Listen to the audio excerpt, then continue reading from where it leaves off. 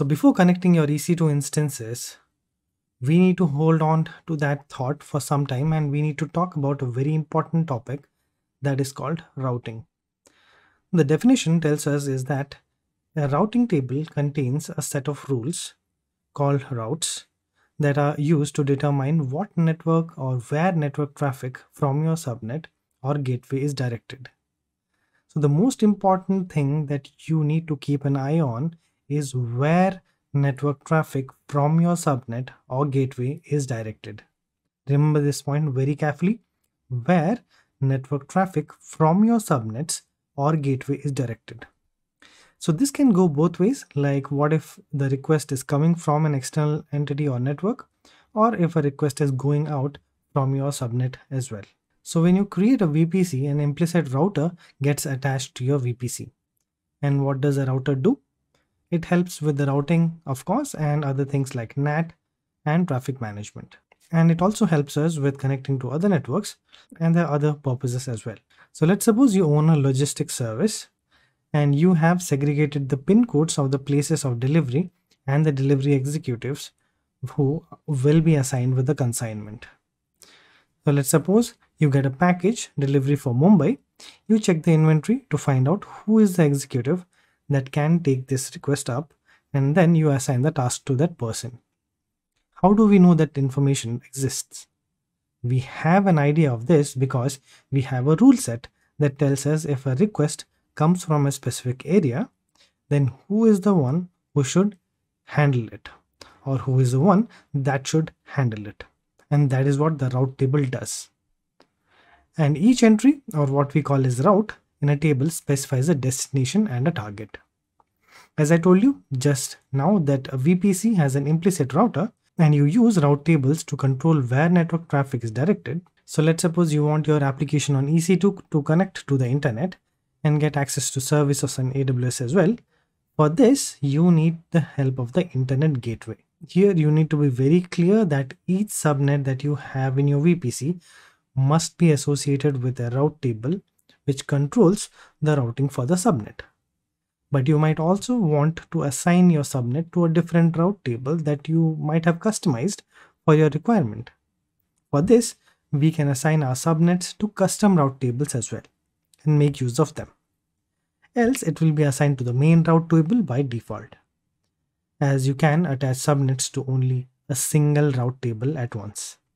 But the good thing is that you can assign multiple subnets to a single route table. So that's a good part. And if we see the visual here, we want our EC2 instance to connect to the internet, that is the public internet.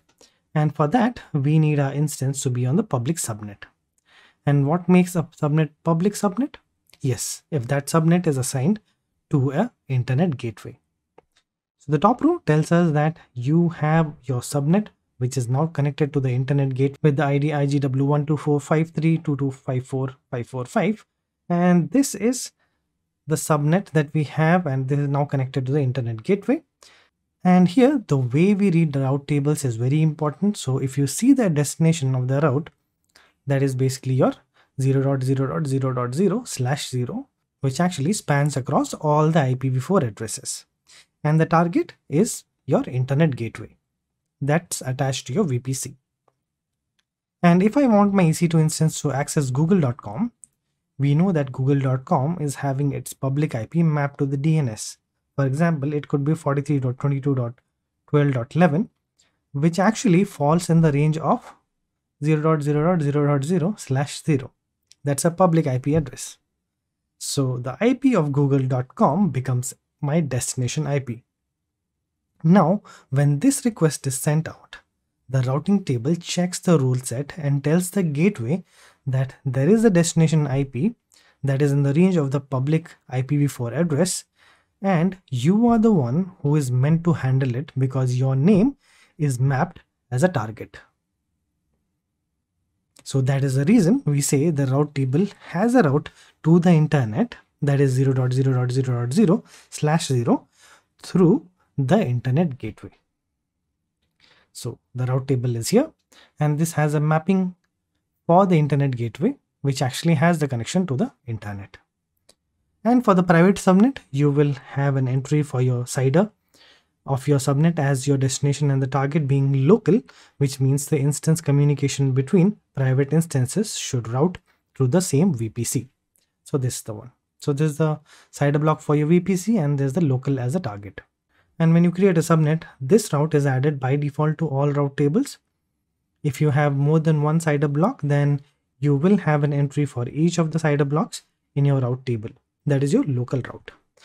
And for the IPv6 addresses, as they are not included by default as a part of the IPv4 list, you must create a route with the destination CIDR of ::/0 for all the IPv6 addresses. So this is for the IPv6. For the main route table, there are a few important points that we need to cover.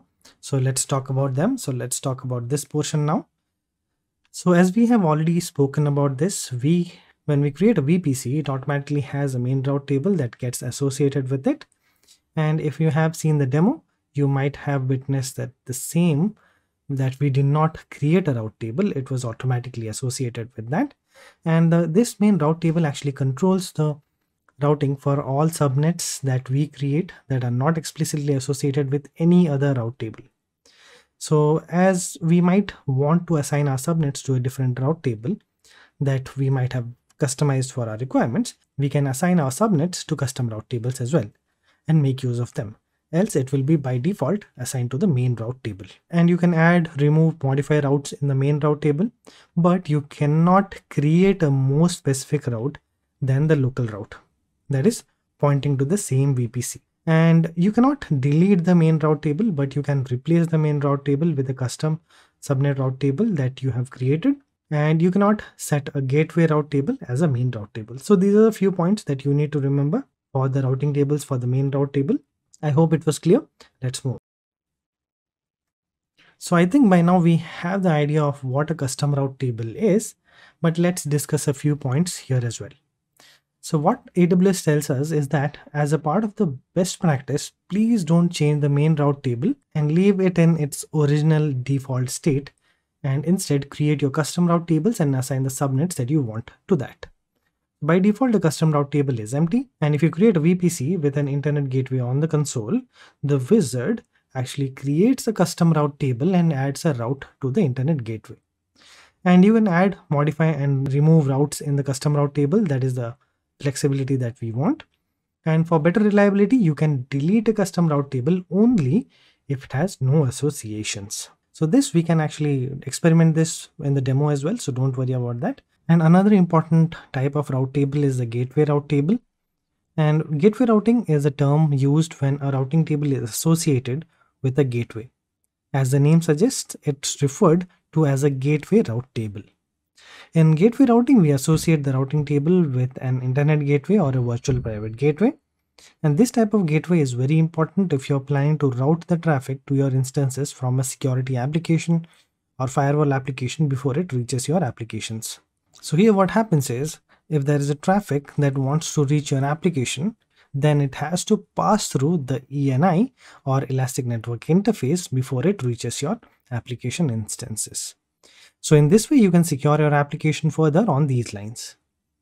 And there are several rules and constraints to using a gateway route table. I want you guys to please read them in detail in the AWS documentation as well.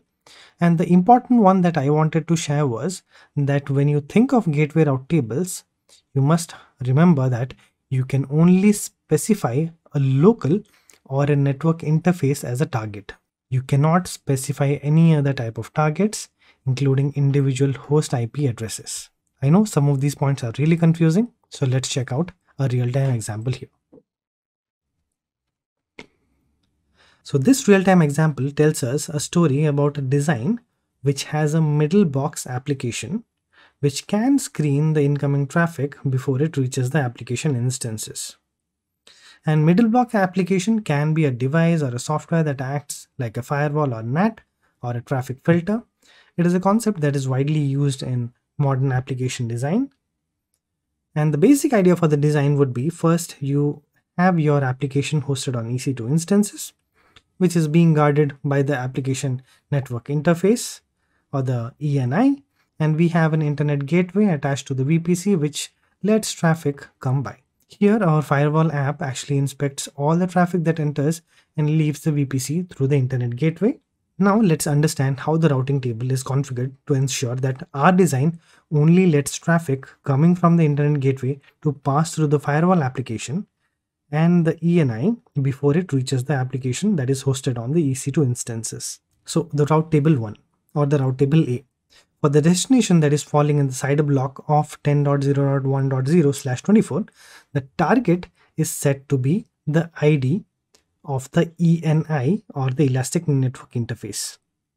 And any other instance has to be iterated over the local same VPC. So as you can see here, the CIDR block that actually wants to have access, so this CIDR block, the subnet B, so any destination IP that falls under the CIDR block for the subnet B has the target for ENI, which tells us that is basically has to pass through the firewall app. The route B actually that you see here, if the traffic is being received the same way the instance has to access the internet. For this, the route table B tells us that all the IPs in the CIDR block 0.0.0.0/0, that is basically all the IPs in IPv4 that has to pass through the internet gateway. And the route table C that you see here as well, all the IPs in the CIDR block that we have, that is basically all the IPs in the IPv4 address list that has to pass through the ENI, as we are trying to restrict control to the ENI and all instances are required to pass through the ENI itself.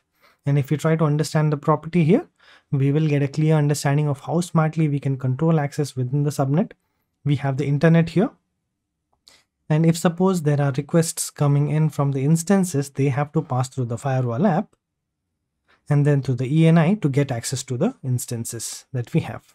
And the same goes when our application are willing to access the public internet, they have to pass through the ENI, then to the public internet that is with the internet gateway. So you can also design applications like this. So I hope you now are getting a very bleak understanding of how the internet gateway and the design actually works. So let's move on.